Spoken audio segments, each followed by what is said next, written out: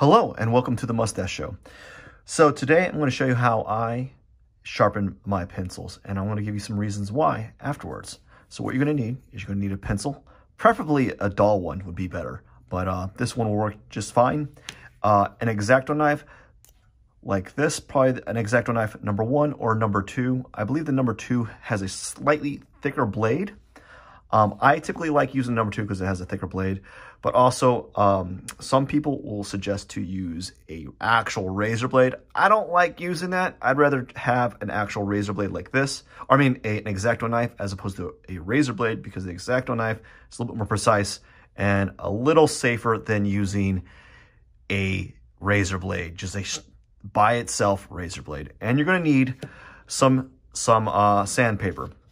Now, the grit of the sandpaper doesn't really matter, but I would say this one that I use right here is like 225. A fine grit or extra fine grit would be fine. Will be fine, right? But I would veer away from using anything that's coarse. You want something that's fine, a fine grit sandpaper that will allow you to sharpen the tip of your drawing utensil. Okay, so how you want to start this out is you want to take your pencil like this. You want to get your X-Acto knife and hold it like you're going to be, for anyone that has a knife or, got a stick and a knife and they like to whittle, right? You're whittling around. You're basically like, you're making a Buffy the Vampire Slayer, steak, essentially. So you're going to want to hold your X-Acto knife like so. Make sure it's, you're holding tight and snugly, and you want to have your pencil kind of like this. And you're going to want to go down, it depends. Some people go down make a really long tip. I don't typically do that. You're going to want to go down, about an inch and a half.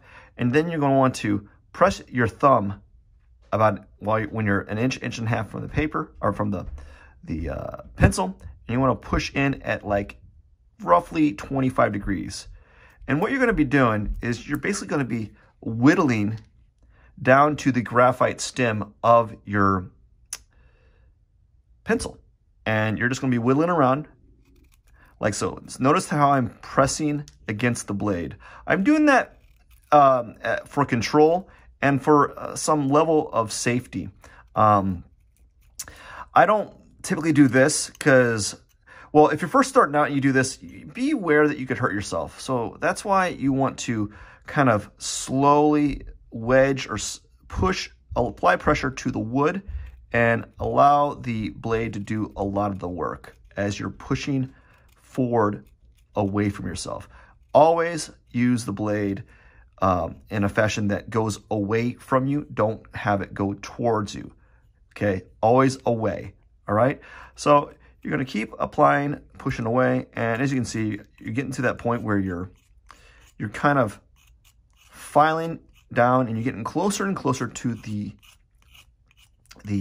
graphite stem here. This is when you want to keep kind of dialing down or changing the angle slightly, changing the degree of your X-Acto knife until you're able to basically only kind of shave off small areas. You want to do that because if you're first doing this and you apply at a sharper angle, you will probably break the stem of your pencil there, right? And so just kind of keep applying this and keep shaving. And then make sure that you are using very little force on the pencil itself. So notice how I'm kind of slowly whittling away at it. The reason why notice how I stopped applying pressure is because if I started applying pressure, I could have the chance of breaking this graphite stem. And you want to avoid that at all costs. You don't want to have to resharpen your pencil, right? You want to avoid that at all costs. So now what I'm doing is simply just kind of applying a little bit of pressure while I'm kind of shaving it, all right? And I'm going down further than I said, which was about an inch or so, because I want to have a little bit more stem, all right? So I'm going to have a little bit more stem, and actually, I'm even going to start back up and kind of go around again, and then I'm going to, so I can have a longer stem on my pencil here, right? You can see, so this is probably the length that I like it at. Not, maybe even, this is a little long for me. I'd probably be a little bit shorter than this, but I felt that it was too short. So as you can see, you have basically, you've exposed the graphite jacket, graphite stem. And now what you're gonna do is you're going to, let's sweep. Let's do a little bit of sweeping here. Now what you're gonna do is you're gonna want to put your X-Acto knife in a safe place. For me, I have a little wine bottle as a cap. When you buy an X-Acto knife, what happens, you'll get, like, some of them come with the plastic cap. I think I may have had a plastic cap at one point or another, and I just lost it. So I use this as a way to kind of protect myself and protect the blade. Works pretty well. So now what you want to do is you have your fine grit sandpaper. As you can see, I've already been using this for some time. And you're basically going to be sanding an edge to your your graphite pencil here. And you're going to basically make a very long point, you know. So notice that the angle of this point is like this. We're going to just basically make it a sharp point all throughout. And you're going to do the same thing like before. When you're filing, you're going to be spinning around your hand. You're going to be moving your thumb in a twirling fashion as you're sanding it. So you're going to be kind of holding it like this. This is how I hold it. Some people will hold it a little differently. And you're going to basically be kind of grinding away excess graphite, like so.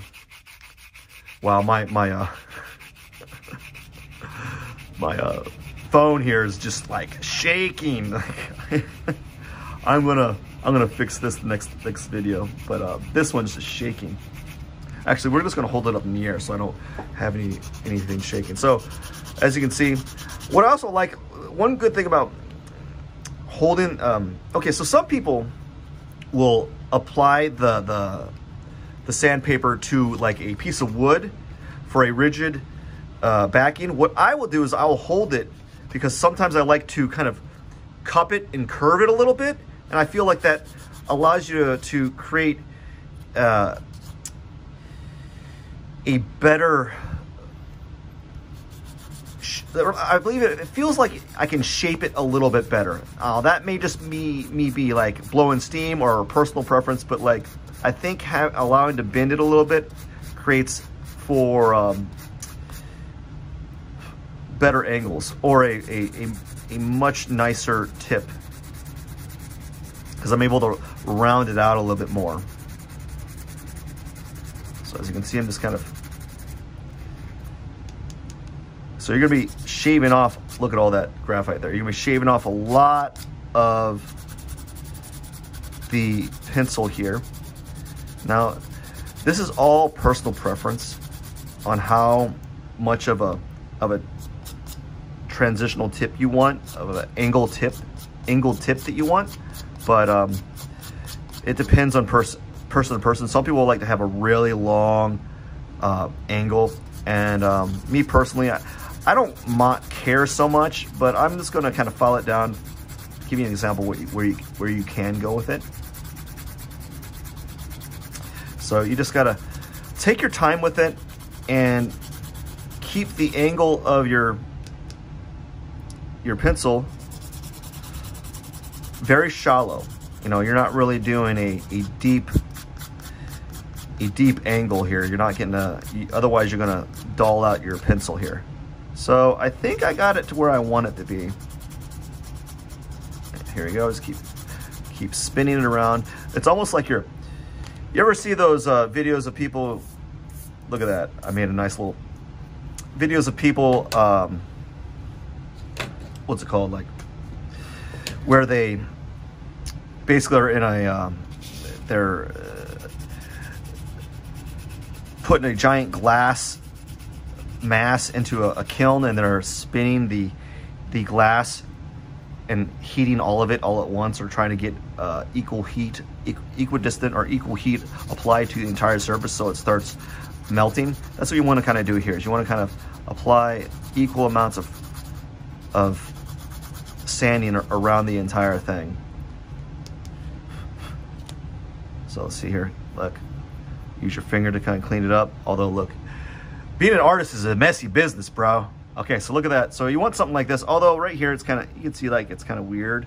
The angle's not as good, but this will be great. I think this will do just fine. Now, a few reasons why I do the pencil like this. Well, this is long story short is I remember I was in college, and there was this guy giving a demo, and I saw him start drawing the figure with a pencil like this, and I was like, what the heck is this guy doing? Why is he holding the pencil like that? That's the weirdest thing ever. And after I saw him give a demo with that, I was like, wow, that's amazing. I think I'm going to start sharpening my pencils like that. And so I started sharpening my pencils like that without knowing the reasons why. And after using it for drawing with this for quite some time, I realized why the utility of having a pencil like this. One of the first reasons why it's good is it allows you to be very sensitive to applying pencil pressure. When you're first starting out, a lot of people will apply a lot of pressure on their drawing, and then they're not able to remove that later on. And if you apply a lot of pressure with this pencil, you're going to snap the graphite. So that's one of the things, one of the ways that you can mitigate and become better at pressure sensitivity and line quality, is because this pencil will break and you'll have to resharpen it all over again. So it forces you to have a lighter touch, which in drawing is a net good. So you want to have a lighter touch, and this will help you with that. Another reason why, second reason why, is it allows you to go from a fine tip to a wider. So you really can't see here, but you can go from a fine tip line, right, to a wider, making wider marks. Let's move this out of the way real quick to give you an idea. So put that paper on the ground here. So what you can do is you can go from a precision mark to a value adding mark, allowing you to apply value in larger areas than if you were to use the tip of a pencil. For those that have used pencil in the past, you notice that if you want to make a large area dark with a pencil, it's going to take a lot of marks because your pencil tip is about this big, right? And what I noticed is that when you do, what you can do from there is you can use this wider area to apply more value quicker. And what this does also is it allows you to it allows you to it kind of sharpens the pencil, right? So it does two things. So now that you're able to do a fine tip point or fine line mark with your pencil, and you decide, oh, well, I want to add some value to my drawing, so you start adding value to your drawing, yada yada yada, fun, good times, yay. What it does is doing that motion basically resharpens the pencil again, so it extends the life of the pencil. So the third reason why I do use a pencil like this is it extends the life of the pencil, or the life of the pencil stays the life of the pencil lasts longer than if you had a regular tipped pencil. So if you had a regular tipped pencil, this thing would go away or would wear out really quickly. But when you have a pencil like this, and you're making marks like this, and you're making value marks like this, and you're constantly dulling and resharpening the pencil back and forth, the life of the pencil lasts longer. So 3 reasons why I do this. Reason 1 is it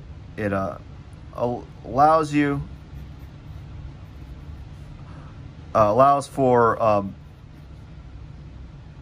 better control / pressure sensitivity. Sensitivity. And number 2, it allows you to add value quickly. And number 3, it extends the life of the pencil.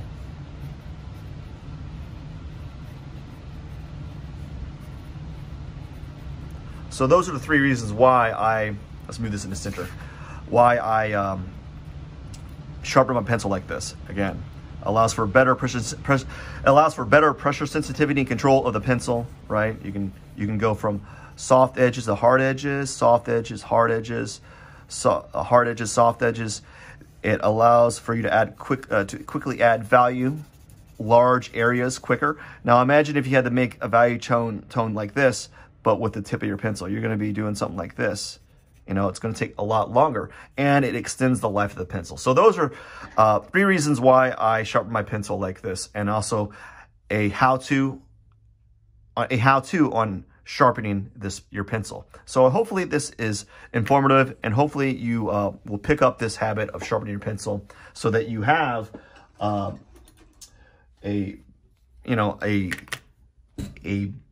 medley, a plethora of sorts of pencils that are sharpened like this. Again, as you can see, they last longer, and they just, at the very least, you can look really cool with a pencil that has a tip like this. And if you're drawing out in public, people are like, what is wrong with your pencil? Why does it have all the graphite exposed like this? Anyways, that is it for the Mustache Show. Don't forget to subscribe and comment and like.